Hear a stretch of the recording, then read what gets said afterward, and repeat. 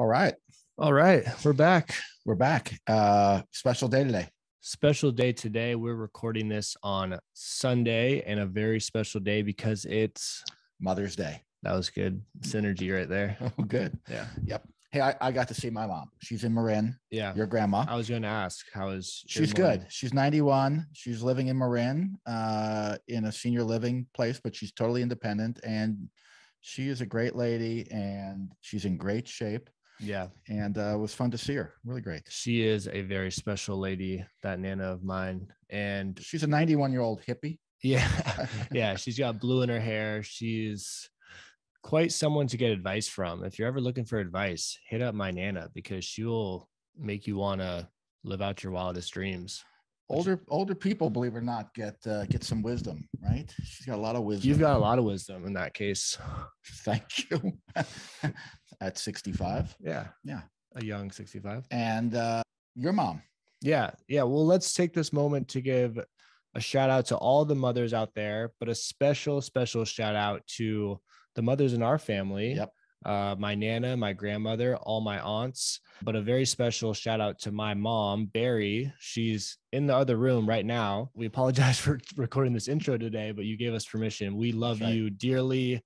I think the older I get, the more I realize just how much sacrifice both you guys made, but specifically mom, just in raising a child. It's a pretty unbelievable feat to create a human out of nothing. And the older I get, I see like, oh my God, I took for granted a lot of the stuff as a child of just making sure I was alive and healthy and had all these opportunities. And so happy Mother's Day to all the moms out there. Big special one for Barry, Mama B.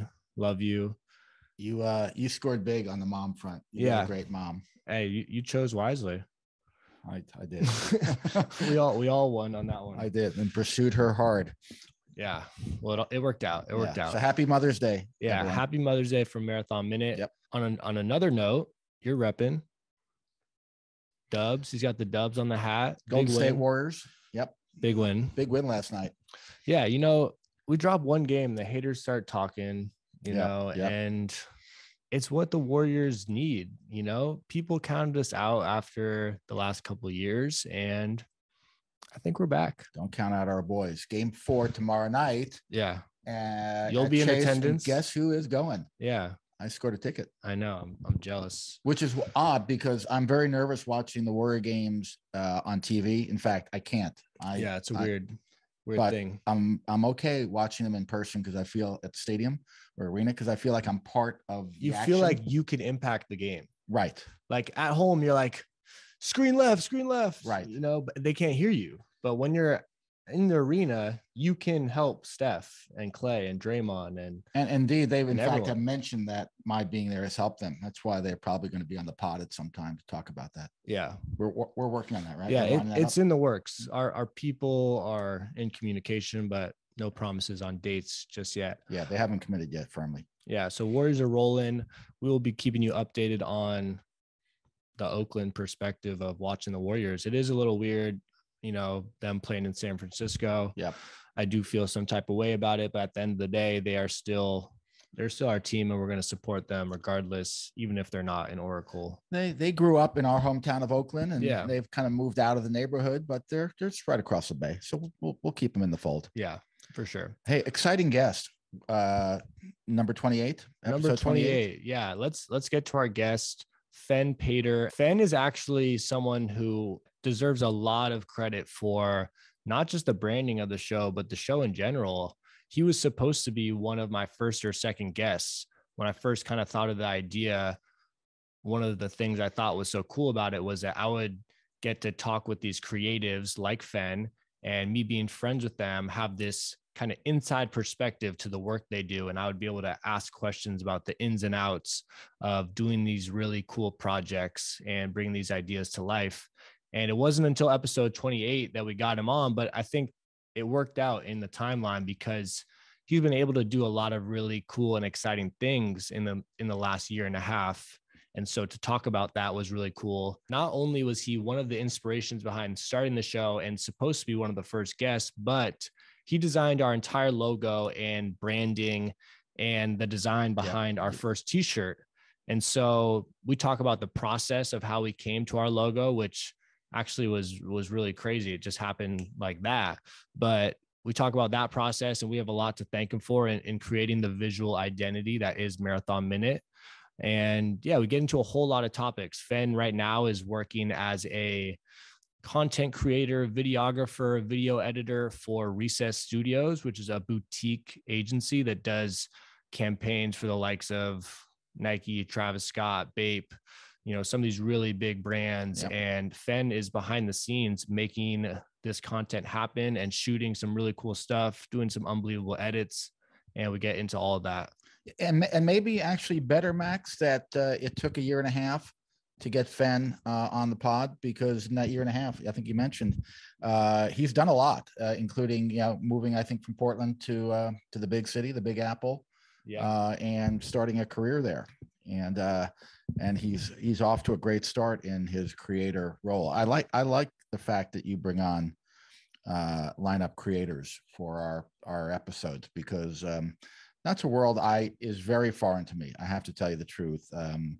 I don't think I knew any creators before. Maybe one, actually, someone in the clothing industry that goes way back. But you're introducing me and our audience to these folks who are really, they are creators. They create content, they create art, they create video. Yeah. And it's a really different world for me. And I hope our audience enjoys getting to know these guys who are out there kind of putting stuff out in the world of social media and content. Yeah, Fenn has got to be one of the most artistically gifted people that I've ever met when it comes to photography, videography, editing, graphic design. He can make clothes, he can do welding. Like, the amount of things that's in this guy's wheelhouse is just ridiculous. And it was really cool because I spent a lot of time with him in the pandemic, creating videos and just kind of building his portfolio.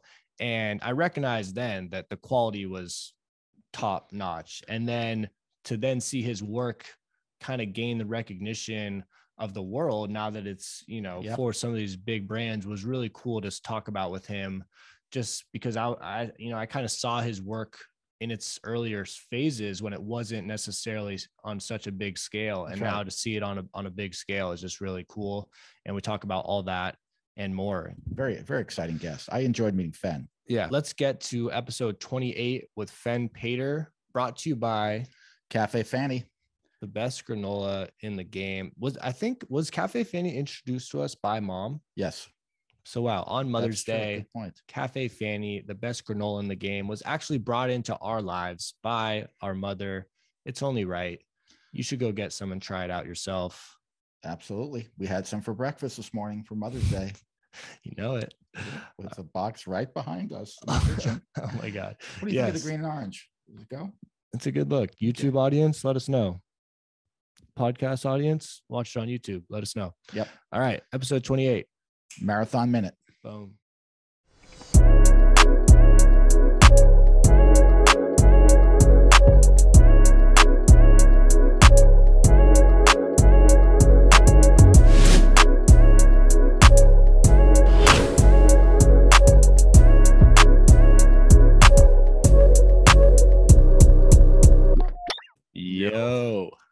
Yo, Fenn. Hey, you guys haven't met. This is This is my inaugural voyage on the Starship Fenn. Oh my gosh. Nice to meet you, Fenn. I've heard your name so much over the last couple of years. Max talks about you a lot, and I know you guys have done a lot of stuff, kind of professionally or in the world, you guys, where your worlds collide. So nice to finally meet you. Yeah, nice to meet you too. Yeah. What color is your hair right now? It's crazy. Oh my goodness. Wow. It's a lot of it too. I dig it. Thank you. I wish I had hair like that. Yeah. You did one day, Dad. I'm not sure I ever had hair like that. Oh my gosh. Yeah. Bro, wow. We made it. Look at us. No, it's been a minute. It's been a minute. I stayed with Fenn when I was in New York in December. So it wasn't that long ago that I saw you. No, but it's been a minute since we got to just sit and chat and kick it. Yeah. Yeah. So we get to do that. We just will then broadcast it. Well, actually, there's certain stuff we could take out of the podcast, obviously. I do want to start off by, giving a little bit of context to our listener or to our viewer of our relationship and how we met and, how we got to this place where now we have you on the podcast. Also, I want to give you a formal big shout out and thank you for creating the aesthetic that is Marathon Minute. I did wear this shirt on purpose. I was going to wear the one with all the logos on the front, but I realized that I've worn that in like 3 of the episodes of this season. So I was like, people on YouTube are going to be like, wow, Max wears that shirt every day. But I did want to wear a shirt with the design on it because we get a lot of compliments on the logo, on the shirts, and that is all thanks to you and your amazing design. So I do want to give a formal thank you and a shout out to you because you created this aesthetic and it's great. This was the first logo you sent, and I don't think we tweaked it at all. We did a little bit of tweaking on the shirt design, but this logo came in and it was like, there's nothing else to change. I guess this will be kind of cool. When I forget what kind of inspo I sent to you. I sent you the checkered flags. The name has marathon in it. So that's maybe where kind of the rings came from. But from your perspective, how did you kind of come to this design? I mean, I feel like we talked more than we mood boarded for sure. And I can't fully remember all of those conversations, but yeah, for sure. Like the checkered flags, the rings, and kind of like also wanting to represent like a track kind of space. Yeah. Well, run a lap was like, I think that might've been something we talked about, the Nipsey saying run a lap. Totally. And then I think on the back of that shirt, for the YouTube audience here. Yeah, I think we just kind of had fun and went crazy and like took the logo and then just expanded, and like, I don't know, the astronaut's kind of a wild card, but yeah. Well, that's I've always kind of talked about how I like astronauts and the space concept, the whole man on the moon idea. So I think you tapped into that. But yeah, incredible work. Do you have one of the Marathon Minute t-shirts? I almost wore it. Yeah, I have a few. Damn, okay, good. But yeah, I think I gave you one of every color, which is a bit excessive. But like I said, you were the dude who created it, so I was like, you have to have these. Yeah, we're so comfortable too. Yeah, broke our budget. No, sometimes we tend to jump around time-wise, like in the chronology. Is it chronology? Is that a word? The chronology of your life. But yeah. I want to start off talking about what you're doing now, what you want to do in the future, how you got to where you are. I think it's cool to start kind of where we met and kind of go from there, and then we'll jump around. When was it that we met? We met probably, I don't know the year, but it was probably the year before the pandemic. I remember seeing you around People on Mars every once in a while. You'd come in, and I didn't really know who you were. I just knew you were helping out Kyle and Jalen with some design stuff. And then from there, like, yeah, I think we just kind of like met through that, and then, became homies. But it wasn't really until kind of the beginning of the pandemic when you started doing a lot of work back and forth or you were living in Hood River, right? So I was living, I think we met 2019, and then I was fast forward to the pandemic when we really like got to know each other. Kyle, one of my good friends and your roommate at the time, for the people who don't know, like I was going back and forth, living an hour away, and he was, excuse the sirens too. Hey, the man is in New York, really in New York. Yeah. As long as your building's not on fire. No, we're good. And yeah, so I was back and forth, and then you guys kind of graciously let me stay at your place instead of traveling 4 days a week. Fenn was the third roommate. Yeah. That couch was your bed. That, It wasn't like every once in a while. That was like your room for a bit. It really was. Which was it great. Was like 4 days a week. I think that was probably my room. Yeah. I remember you had a lot of people in Portland that you were working with, whether it be artists you were doing music videos for, or just a lot of your work was in Portland and your family was living in Hood River. So it just made sense. Honestly, it was like, you don't need to be driving an hour back and forth 4 or 5 days a week, crash on the couch, be our third roommate, have a great time, and you can do a lot of this work from a much closer location. And I do kind of just want to talk about that time, because I think it was, had you graduated at that point?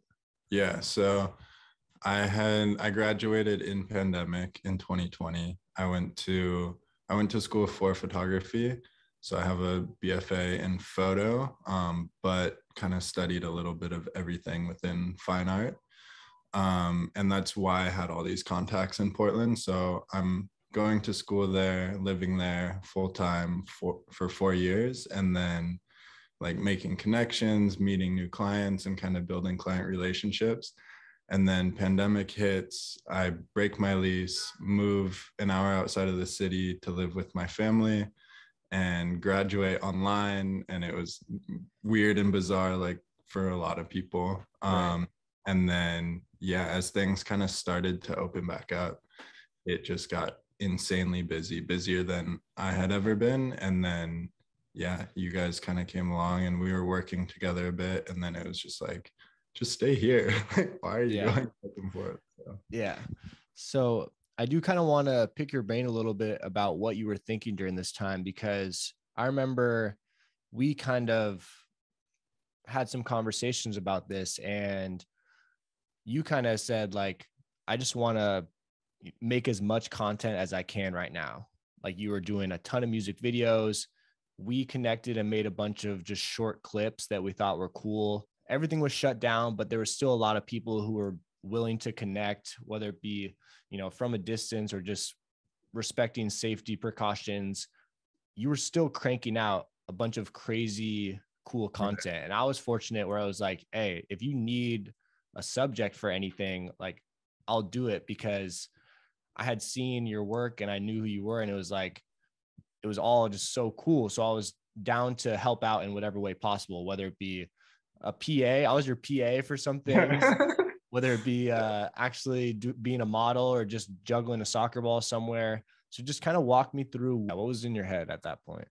Yeah, so I think I made the decision to move here 6 months before the move. So at that point, it was like an early thought, and the thought and just like continuing, like once we kind of figured out how to move safely through the pandemic and like how to work safely, I think the amount of work that I was doing is kind of like, how do I say this? Like, it was a big part of it is just the belief in like power in doing and like continuing. The body of motion stays in motion. So to like continue working through it, I think if there's something you want to accomplish, like doing it, it will separate you from anyone else, and just kind of continuing to push forward. It was like a weird time. Everyone's trying to figure out how to move through the pandemic and how to work, and kind of if they want to like switch their life up or what they want to do. And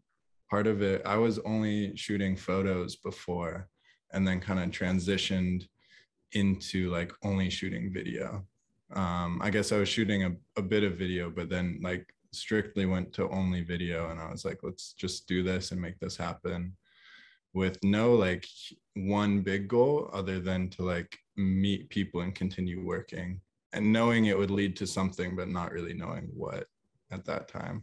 Yeah, that's something that we talk about a lot with our guests, is that a lot of times the best thing to do when you have some goal or when you even don't know what to do is just to start. And I think you were doing that at an extremely high level. You were doing like 5-6 projects at once. I know, because you were living under my roof and you were editing all night, that you were editing all night, and then people were hitting you up all day to do these projects. And so I credit you for the amount of work that you accomplished during that period, because that was a time when the world kind of shut down and a lot of people stopped working, and you kind of did the opposite. You were like, oh, like I'm going to crank it up now that like I kind of can. Yeah. And I think a lot of that is the reason why you have been so successful since that time. And so, let's talk a little bit about the move to New York. At what point did you decide or think, I love Portland. I grew up an hour outside of it, or the Pacific Northwest is great, but in order for me to achieve some goals, spread my wings, I'm going to New York. Can you just talk a little bit about your Yeah. thought process behind the move and what inspired it? Yeah, I think it was like in school, I had a pretty strong friend group. And my best friend slash studio mate, who is now my current roommate out here. Ollie? Yeah, shout out Ollie. Shout out Ollie. He grew up in Long Island, and then Hey. went to school in Portland, and we met, and that kind of like put the word in my head of like, hey, New York's amazing, let's try this, from like a few years before even thinking about the move. And then the pandemic hit, and it was like, okay, what do we have to look forward to? We don't really know, but let's make something. And yeah, New York was that. And so what's the allure, or what was your allure to New York? And look, we hear this a lot. We talk to people who are in the arts and the creative side, and Los Angeles and New York are just kind of magnets for creatives. Just like, I guess, the Bay Area is a magnet for tech.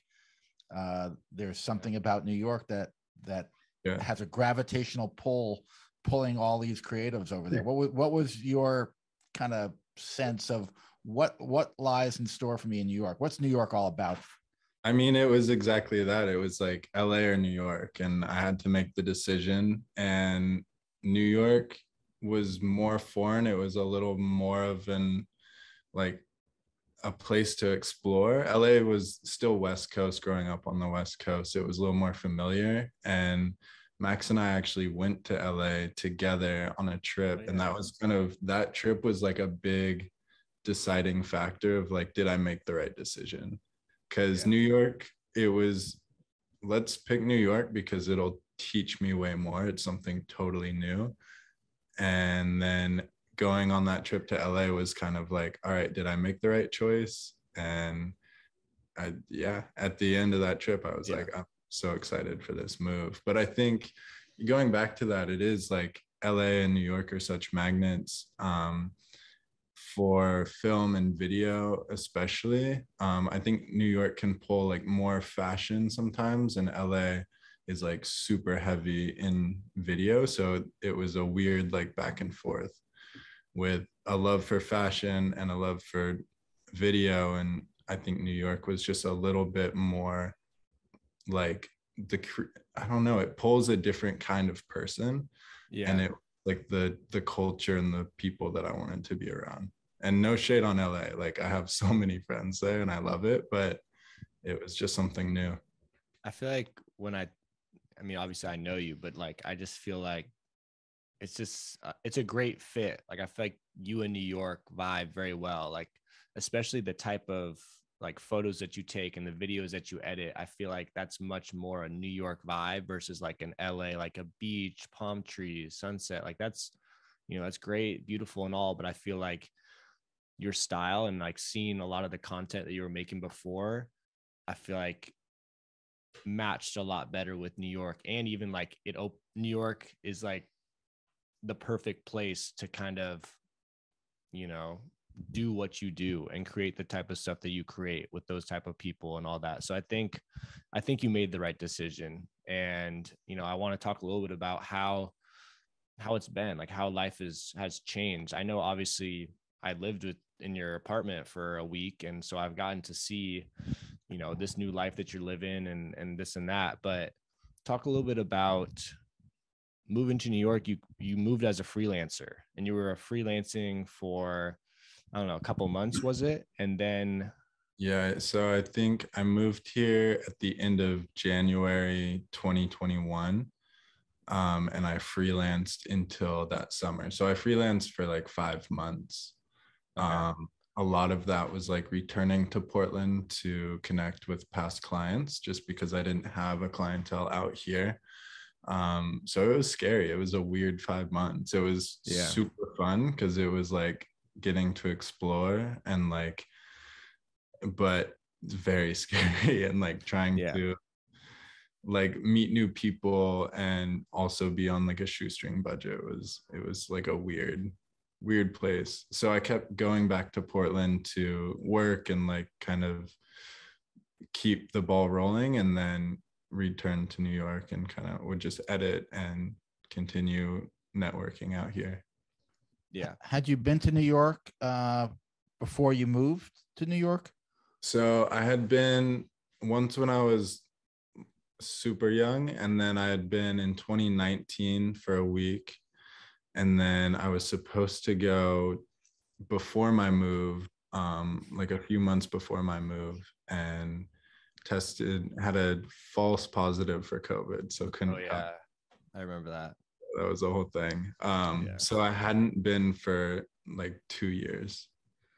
Yeah. So it was definitely a bit of a leap for sure. So you eventually started working at an agency, Recess Studios, which you're still working at now.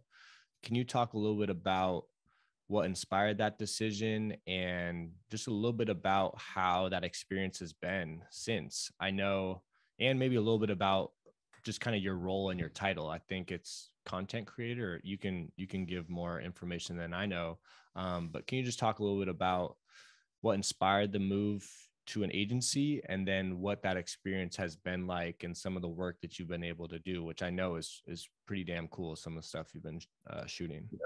Yeah, that might be a few different questions, so ask Yeah. again if I miss any of that. But I think, yeah, the what kind of pulled me towards the agency was wanting to work with a team. A lot of my freelance was solo projects, which I still take on here and there, and it's fun to just kind of like do a passion project that I can like fully have creative direction on.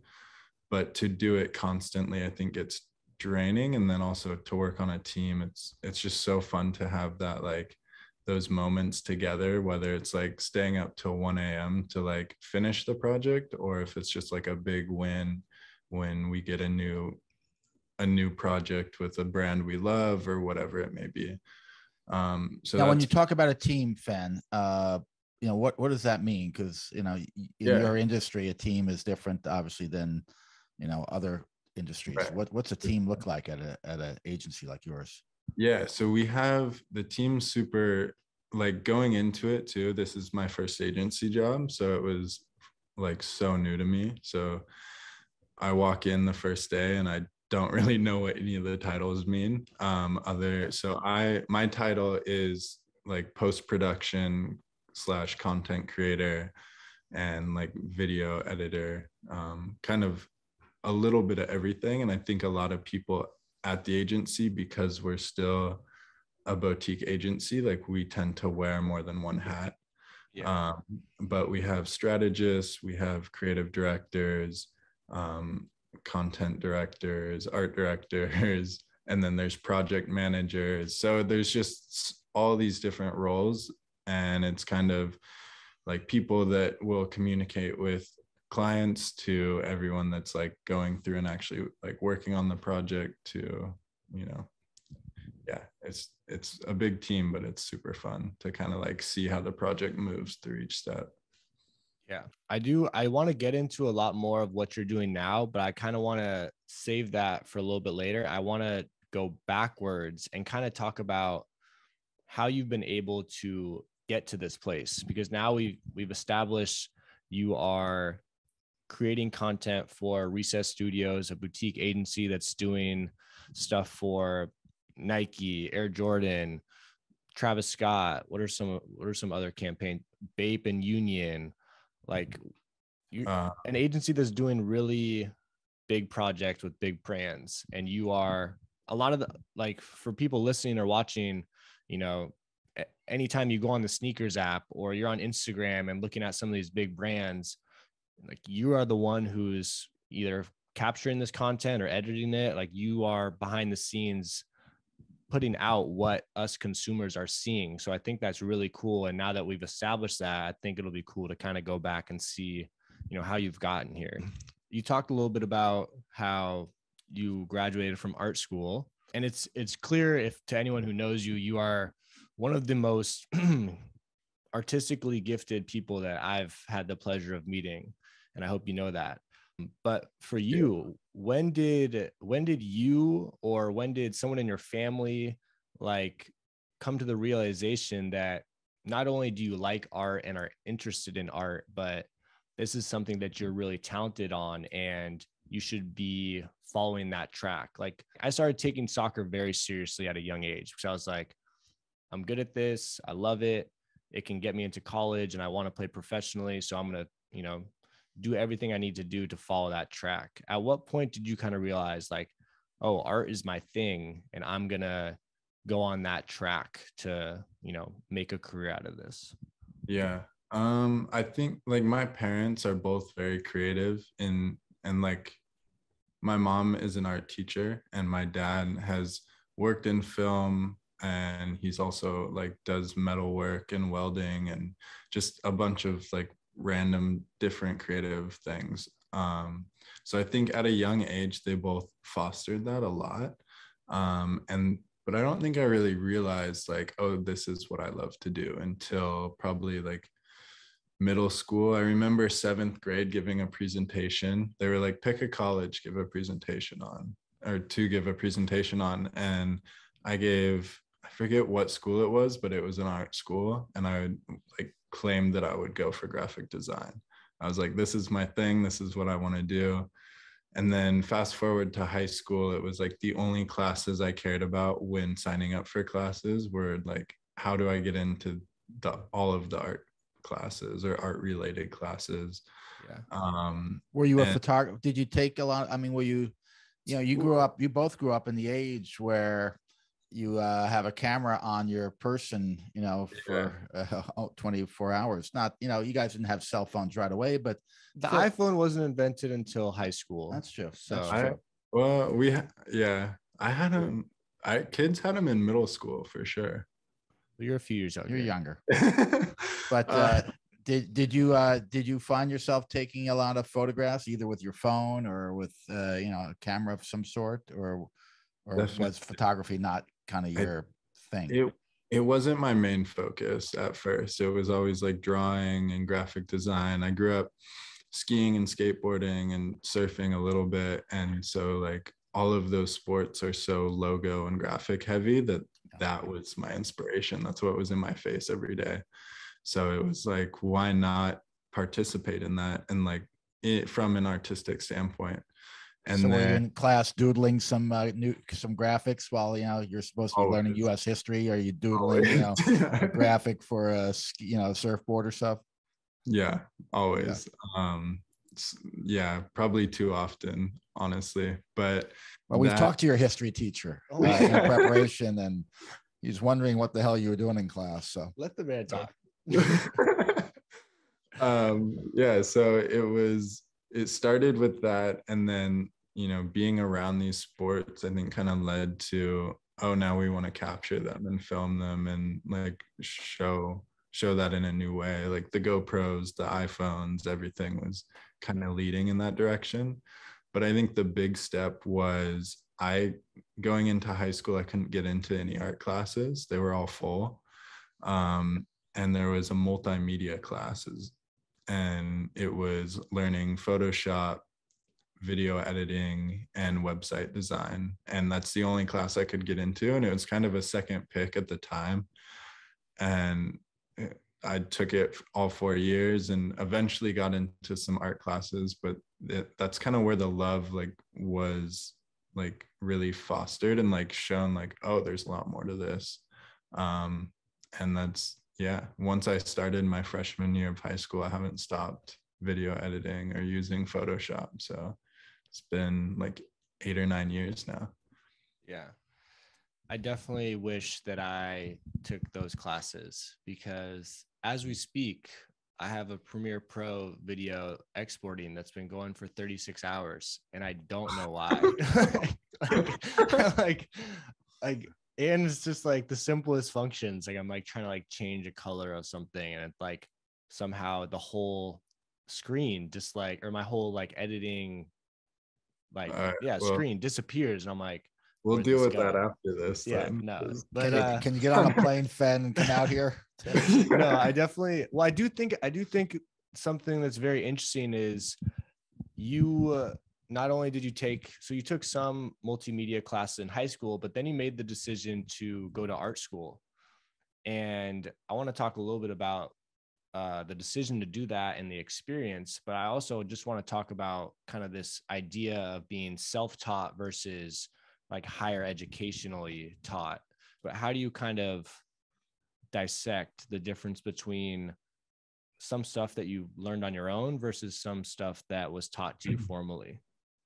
Yeah, I think like being able to learn like art history and kind of approach art in like a more well-rounded world is like was the benefit of going to school from an academic standpoint. Like that is something that now when there's references and things like that, it's like I understand it, I can talk about it, and it's amazing. I think going into school, the decision was made not really for that purpose. The decision was made because I didn't fully know like where in art I wanted to be, or how like where like how can I make art into a career?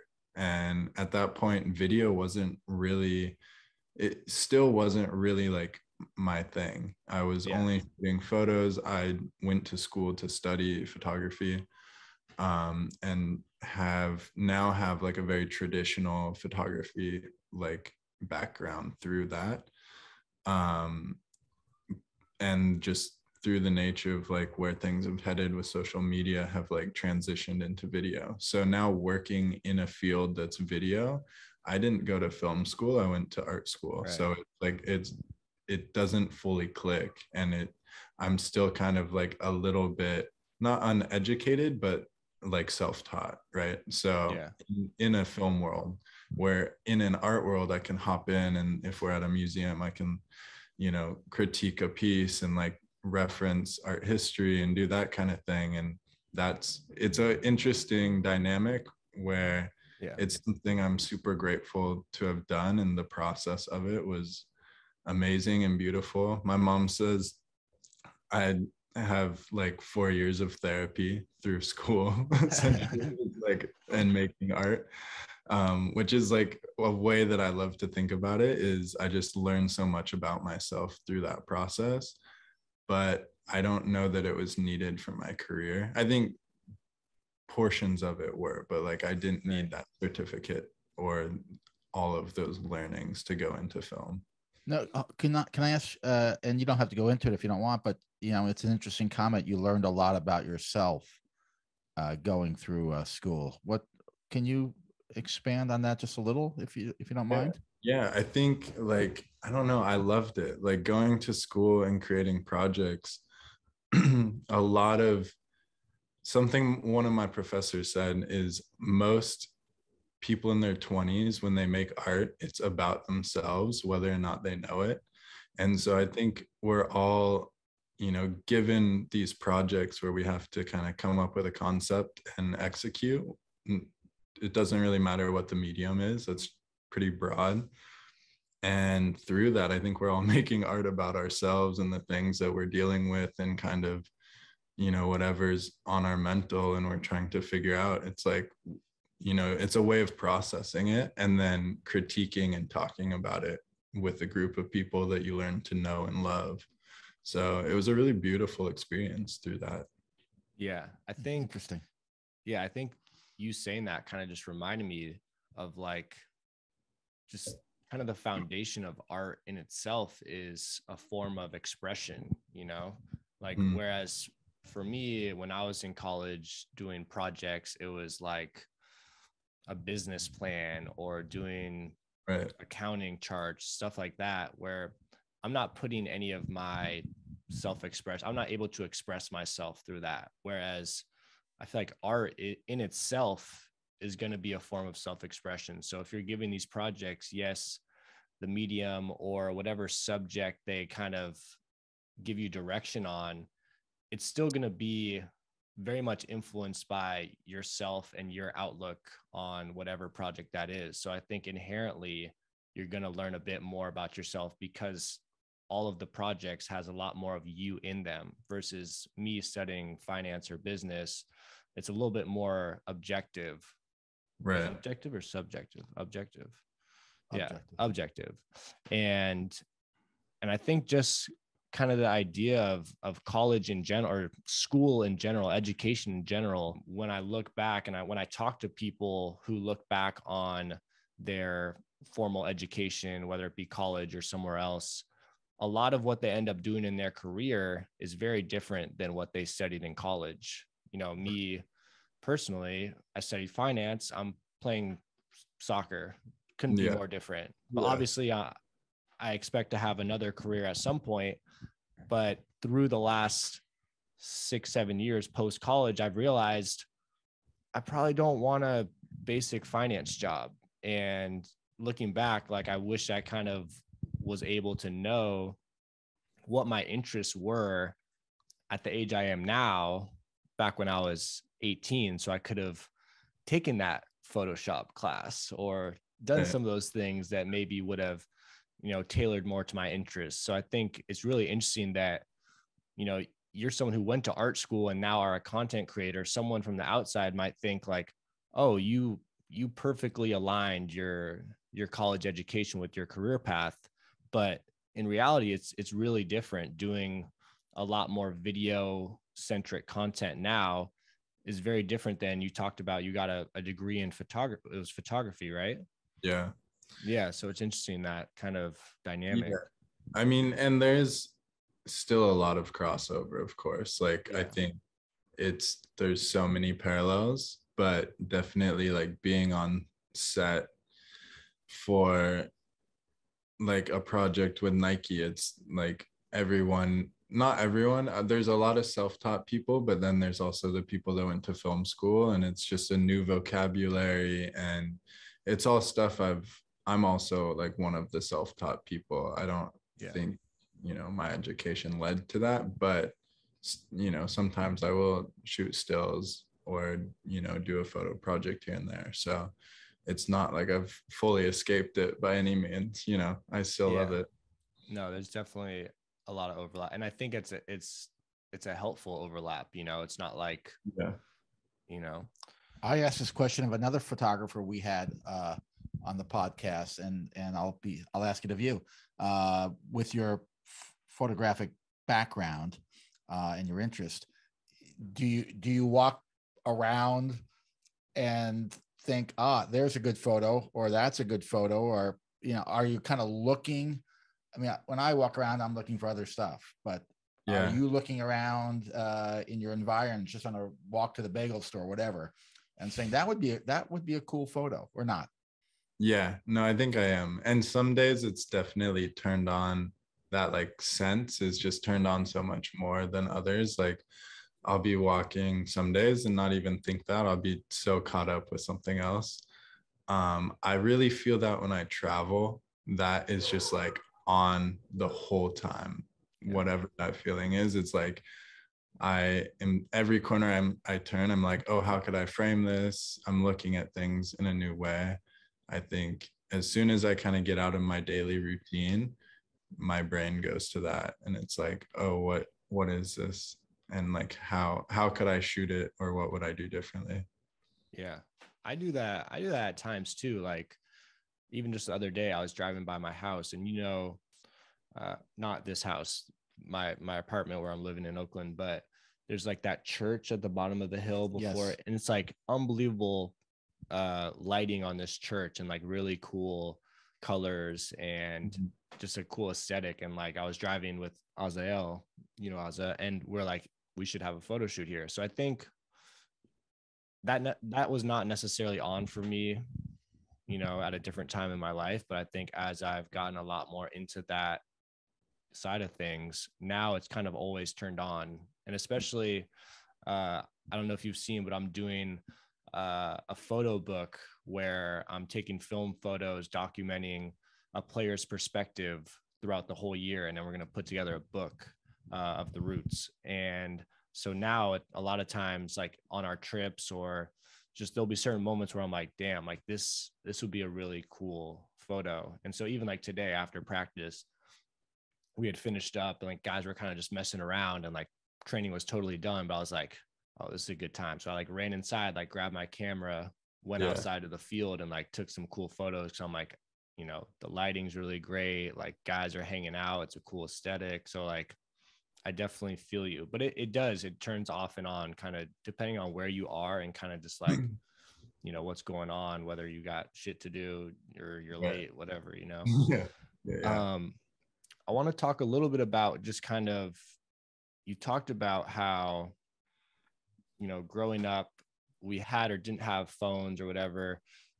Social media has been a kind of a recent phenomena, but I feel like today, like right now, and we've talked about this with other guests, but both the supply and the demand for all forms of content, whether it be photos, videos, graphic design, I feel like it's at an all-time high for both supply and demand. Like companies need content, individuals need content.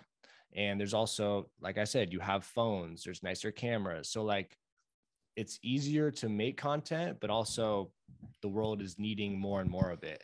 And you're someone who literally part of your title is a content creator. So you are a specialist in creating content at the highest level. As someone, who has that specialization, how do you view and what do you think about this current landscape? Like for me, sometimes it's a little overwhelming. I'm going to be real. Like just the amount of content we're consuming every day. And I'm just curious, as someone who specializes in it, what do you think about it right now and kind of where do you see it going a little bit? Oh, I mean, I fully agree. I think it's super overwhelming. I have time limits on like all of my social media apps because I'm like, there's a point where it just doesn't need to happen anymore. I think but at the same time, it's really cool. It's cool that anyone can pick up an iPhone and be heard and like share their story. And I think, 10, 15 years ago, that wasn't happening. And I think we're as a whole, I think we're all learning so much more through it. But I think that learning is both good and bad. Like some things, the stories are maybe things we don't need to be learning, but I think there's also, messages that are good get pushed and like can be learned even more. So I think it's weird, but it's also beautiful in some ways. Yeah. But I have the impression, I may be wrong, but I have the impression that personally, you're not a big social media guy. You may look at other people's social media, but you don't put a lot out there. I don't know. I put out my work, but that's about it. Yeah, you put out things for other people because or a lot of times what people put out, you made, really. Right. Yeah. So and then I'll share that as well, but I'm not broadcasting my life really. I think I consider myself an extroverted introvert, and I think sharing on social like is a bit anxiety inducing at times where I'm like, like this is cool and it's me, but I'll just keep it, for me and my friends or whatever. Yeah, I have no idea what you had for lunch yesterday, for example. So and everything is still okay. The world is still spinning, Yeah. Totally. What about kind of from an ego standpoint? Like, is there any part of you that, when you create some really, really cool work that you don't necessarily get to, you get to repost it or whatever, but like a brand might take the credit for this work that you did and you had the vision. How does that kind of impact maybe your ego? Not necessarily your ego, but just like mentally, how does that how does that feel, seeing sometimes these brands get credit or get a lot of attention for something where you're like, hey, I was the vision behind that, or I edited that, I shot that. Mhm. I, I don't think ego is super involved, at least personally, because it is a team. It's not just me that's like, yeah, maybe I did the edit solely, but there's so much many moving pieces that went into that. Excuse me. It started with a concept that, would have probably come from our creative director, and then moved through strategy, and then moved into our director's hands and our producer's hands, and they kind of produce the shoot and capture, and maybe I'm part of the capture as well, and then that gets put onto a hard drive that lands on my desk, and I get to do the edit. So it's kind of like maybe we don't get credit as an agency, but being able to kind of own that, it's always kind of a win for the whole team. Like if we see it posts and then it gets posted over and over, it's like, oh, we did that, sick, let's figure out what we did right and do it again, because it just kind of grows everything. Yeah, that kind of reminds me, I think I asked actually a similar question. I'm not repeating questions, I promise. That just kind of came out naturally. But we asked a similar question to Kayla the first time we had her on, and she kind of said something similar along those lines, where the people who know, and like if they like, if the people who their opinions matter, they know what's up, then like you don't need to worry about the masses getting the credit from them, because really, as long as the people who know, then like you're good. No, I agree. And I think at this point, like getting, if they credit my personal account, it feels like a cool little add-on and another win to the whole thing. But even when the agency gets credited on something, it's like, oh, this is sick because this is the whole team. It's everyone involved, and the team feels like a family. It's like we're a team of, I think, 45. It's growing quick, so that may not be accurate, but it's really cool to like walk into an office after something big has launched and like everyone's hyped, and it's really fun. Is your agency located in Brooklyn? So we are we originated in Portland, and that's kind of how I got connected. Okay. And then moved to New York, and now we're also in LA. So, and my office here is in the city. Okay. Yeah. Something, I mean, this may be relevant to more freelance work, but also could be relevant to kind of the agency or the team as a whole. But I'm sure working with certain clients, I know I've heard you kind of vent in the past where sometimes clients, and I'm not saying I fall into this category, I'm a very easy client to work with, but sometimes clients can be very picky with how they want something to look or how they want it to sound, whereas a lot of times you're the expert, what will look the best or sound the best from an expert level. So how do you kind of find this balance between, like, you're educated, you're the expert, you've been doing this for years, like what is the right way to do something, versus maybe a very picky client, whether it be a company or an individual, wants to do things a certain way? How do you kind of navigate that kind of tug of war? Yeah, I think you learn to compromise a lot. And sometimes it's really good, and sometimes you feel defeated, and hopefully you don't feel that very often. But I think it's about navigating and really just communicating to figure out, okay, what's the best, because sometimes like my idea may not fit the brief the client gives, and they're trying to communicate something, and I think you have to take that in account and also kind of be graceful with that, and like learn from that. But there's also it's a balance, right? Like you said, you have to figure out kind of how to keep that like creative integrity while also like doing what they want and communicating the message.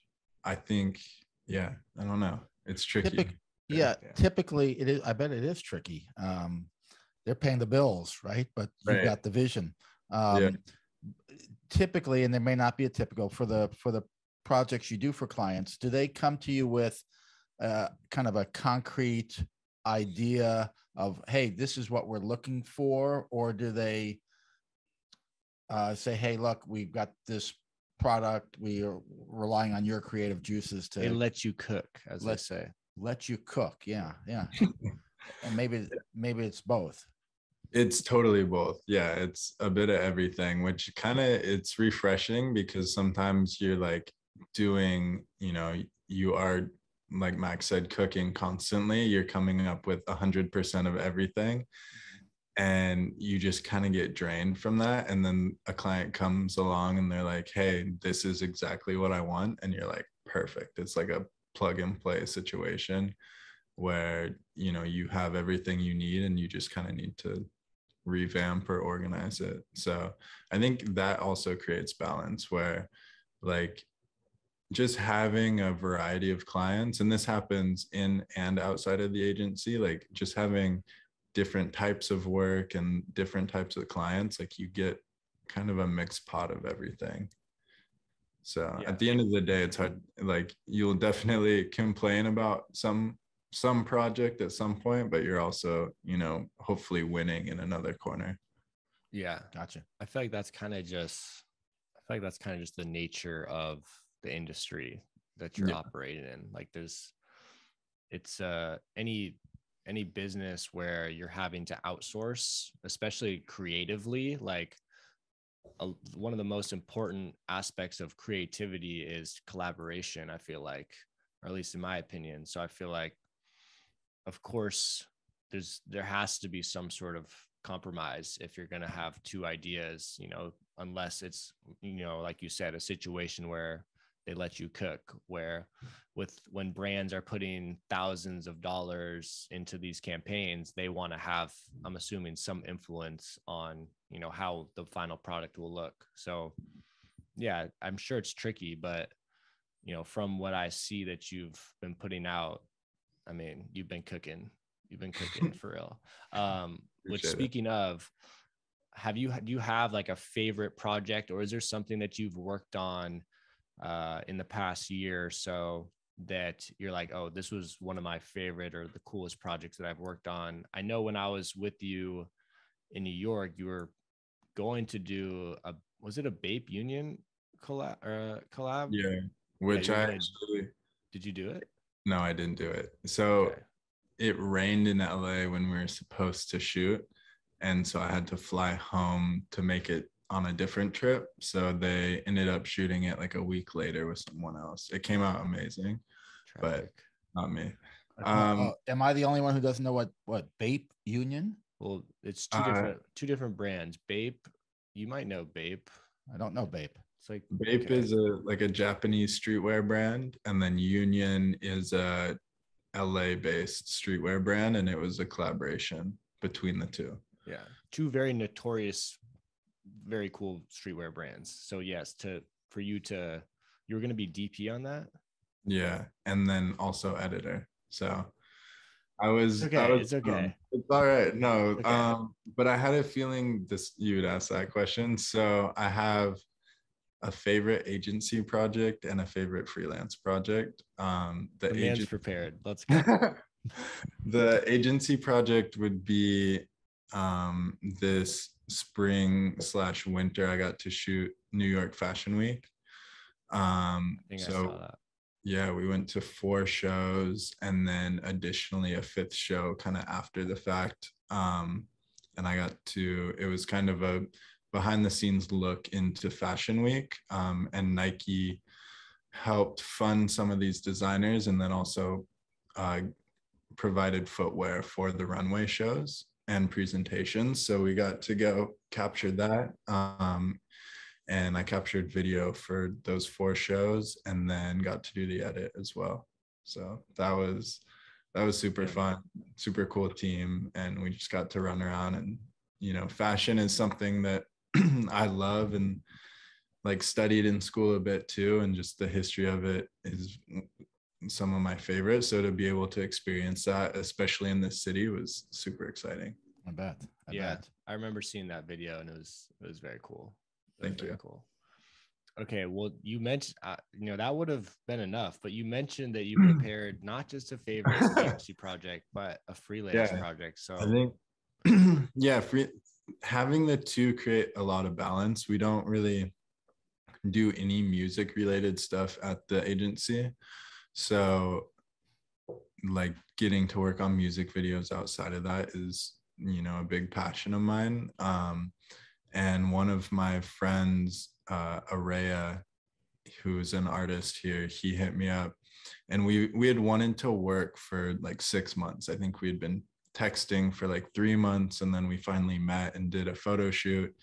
And I was like, it was so fun. It was like we became friends immediately, and I was like, I want to do a video.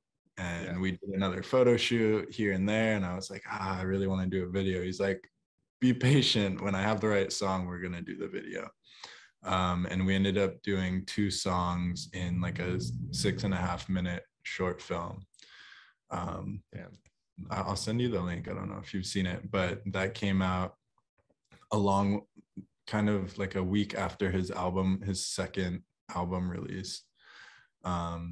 And it was really fun, amazing team on that. To create a 6.5 minute music video, how much time are you devoting to that in terms of filming and then editing and re-editing? Him and his team came to me, and I think we had 2 weeks. I think they're like, which is kind of crazy from like concepting to having the final edit. They're like, we have 2 weeks. We don't want to do 1 song. We want to do 2. So it's, double the length of a normal video. And his name's Chris Araya, and I sat down and just kind of went crazy. Like every time we met up, it was like our energy was on 110%, and we weren't gonna stop for anything really. Like the concepting, we both had a Google slide open, just adding to it on 2 different laptops, and fast forwarding to the editing. I think I woke up, did like a kind of a structural edit for the whole thing, and then went to his place. He like knows enough to also help with the edit, so he hops on, and I'm starting to like figure out, we need to go shoot more to like fill in a couple scenes. So then I'm starting to like find locations, and then we go out and shoot. And this is all the day the videos due. And so we go out and shoot a scene. I think we get back and have dinner, and it's like 10 or 11 p.m. and we have to deliver the video the next morning, or I think it was supposed to be that night, but we're like, we'll do it, we'll send it like first thing before anyone wakes up. And he's like, okay, I'm good. I'm gonna edit until I can't, or until it's done. You go to bed. I fell asleep on my floor at like 3 a.m. I woke up, and he's like, get in your bed, go to sleep. And then he wakes me up at 6 a.m. or 8 a.m. and he falls asleep in my bed, and I wake up and I finish the video, and we sent it out. So, it was fun. It was crazy, but it made it. And the end product, you feel good about, Fenn? I love it. Yeah. Oh, you love it. That's great. Yeah, I'll show you it, Dad, after we get off. Okay, so those are both very, very cool projects, and I'll do my best. So whoever is listening, they should check them out. I'll try and provide some links to them on social media. But now that we've talked about some of your favorite work that you've done in the past, kind of looking forward to the future, do you have any forethought into kind of I think we might have talked about this in person before, but just like what a dream role, or where you see yourself evolving? You're doing a lot of the work on the front line. Like you're holding the camera, you're shooting, you're editing. where do you see yourself progressing in terms of what you do creatively and all the things that you're able to do, your skill set? How do you kind of see that evolving as you evolve in your career? Yeah, I think, it's kind of just stepping up and continuing to learn the craft, and then also like get like work with bigger clients. Yeah. So those are kind of the two things. I think directing is a love of mine too, and I do that with the freelance work, but not as much with the agency. So doing more of that, is definitely of interest. Yeah, and then kind of outside the agency, I think writing and like doing some more short films, just like very personal projects, personally funded, and just kind of like full creative control with no client is kind of like another thing that I want to just kind of experiment with, but nothing crazy. Yeah. Well, I'm very excited to see you continue to evolve, not just the agency work, but a lot of your personal projects, because I really do love seeing your personal projects. And, as your forever PA, I would love to, hop on set of a short film or anything and help out in any way. I was kind of joking around with my sister. We were on the phone before this, and I told her that I was having you on. She says hi, by the way. But but I was joking around, like I had to schedule a podcast to hang out with you. Like, yeah. And that's totally a joke. Like, obviously we can talk whenever, but I seriously, you are very busy with what you do. And, you're traveling around the country, you're working with some of the biggest brands in the world and some of the coolest brands in the world. Do you ever, get to stop and kind of like appreciate and kind of reflect on all the cool shit that you get to do and like some of the work that you're doing? Because, so much of your schedule is go, go, go, and you're constantly on to the next project. How often do you get to kind of reflect or just think about how far you've come? And I think, one of the cool things for me is like when we were shooting those videos in the hills, out in the middle of nowhere in Oregon, or out, we shot a bunch of really cool stuff, like by that tree in that park in Portland. That was just like me and you, making some cool videos. But like, I knew at that time, like the quality of these videos is through the roof. And now it's like the whole world is getting to see it, So it's like, and that's just happened in the last 2 years, So it's like, it's really cool for me to see, but I'm wondering if you ever get to kind of reflect on how far you've come and like some of the cool work that you're doing, Yeah, no, 100%. I think there was this realization the first time I traveled with the agency. I went to Chicago and I got on the plane, and I was like, the little kid in me was just like bouncing off the walls. I was like, oh my God, this is crazy. It's a business trip. It was a business trip, but it was like had always wanted to travel for work. I had always wanted to be working for that. I think that was the first time getting to be on set with Nike.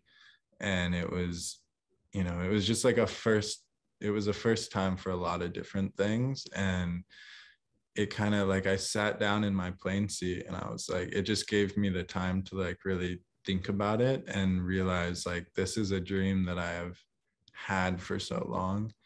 And at that point, also calling New York home and like leaving New York to go somewhere new. And it was like just a flood of emotions in kind of sitting with that for the first time and kind of coming to that realization of, wanting to have the agency experience and wanting to do all these different things. And now I try to do it weekly and like either meditate or just sit on the train. I train into work every day. So it kind of gives me a second to like collect and think about everything and just appreciate it. Cause it's crazy.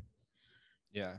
Well, I'm glad that you do get to do that because like I said, the the work that you're doing really is in a league of its own. And I knew that when we were making videos and you were sleeping on my couch. And now that you're in New York, working for an agency, working for some of the biggest brands in the world, I'm glad that now the world is getting to see that at the same time. So that's awesome that you get to reflect on that for real. Okay. Now it's time for, or Dad, do you have any final questions before we go to our, I have a lot of questions about how to take a decent photograph. yeah, we have another, we have a photographer next to me. My dad takes quite a few photos as well. I take a lot of bad photos. Fam. No, thank God for digital. But you no. take a lot of great photos, Dad. Seriously. No, no, I don't really have a question, but it's more of a comment, and that is that for someone who's never been a creative, I've been a lawyer and a mediator, and there's some creativity to my job, but I'm a little bit jealous of what you do, because I think I like photography and I like film, and I think it's really cool that people have this creative artistic side and put out these beautiful things or cool things. Or I mean, I looked at your work online, and it's really uniquely special. So I'm not going to ask you a question. I'm just going to give you a compliment, which is, you're doing really good stuff, and it's really nice when I write down in my notes that I wanted to work. I wanted to make incorporate art into my work. Yeah. And that's really cool that you've done that. A lot of people can't say that are doing what they're passionate about or what they hope to do. A lot of folks are doing jobs and they're just fine. That's work, but it's not necessarily a passion that they're pursuing. If you get to, if you love your job, right, you never work a day in your life. And I know you're working hard, so don't get me wrong, but it's very cool. And I would like to learn how to take a decent photograph. Yeah, maybe part 2 will be a half check-in on how Fenn's doing, half tutorial on taking good photos. Be the master class for sure. Exactly. Yes, I like that. Okay, our ending segment is, what are you eating, reading, preaching, and plugging? So 4 little quick hitter questions. The first one, I know Ollie claims to be the chef in the household, but is there anything that you're chefing up in the kitchen, or a Brooklyn Bed-Stuy eatery that you would like to highlight? What are you eating over there on the East Coast in Brooklyn? So my roommate, Oliver, he just started a supper club. And it's called Big Love Supper Club. And they just did a test meal, and it was like the best meal I've had in such a long time. So it's him and his partner, and they did a Ukrainian themed or a Ukrainian inspired like vegan meal. So it was 3 courses. It was just so much good food. I believe it. Ollie cooked for me when I was there. It was incredible. Yeah. But yeah, like a mushroom salad. What else? It was a 7-layer cake, and it was just so much good stuff. Yeah, I don't doubt that one bit. Okay, what about, are you reading anything? I don't know if you have the time, but is there anything that you're reading, or an article, just any text that you would want to highlight or share with the world?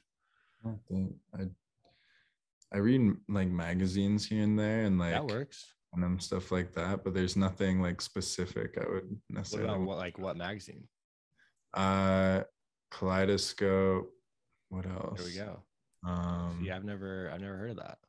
Yeah, a bunch of just magazines. I've heard of it. Oh god. It's like a art photo kind of editorial magazine. Okay, very cool. Okay, Kaleidoscope.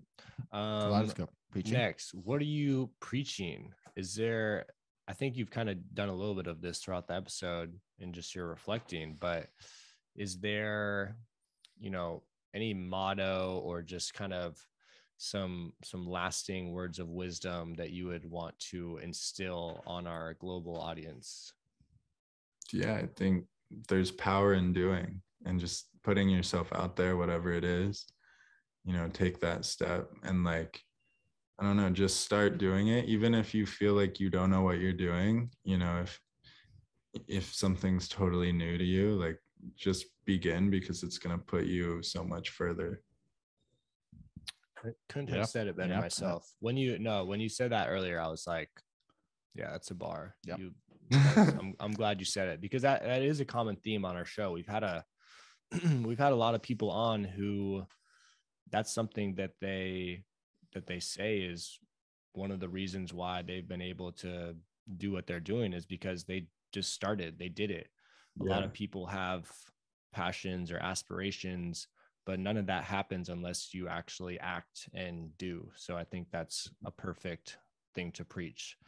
Okay, lastly, what are you plugging? Is there anything you'd want to plug, shout out, any upcoming work that you did, or you could just I'd love to plug the array of video.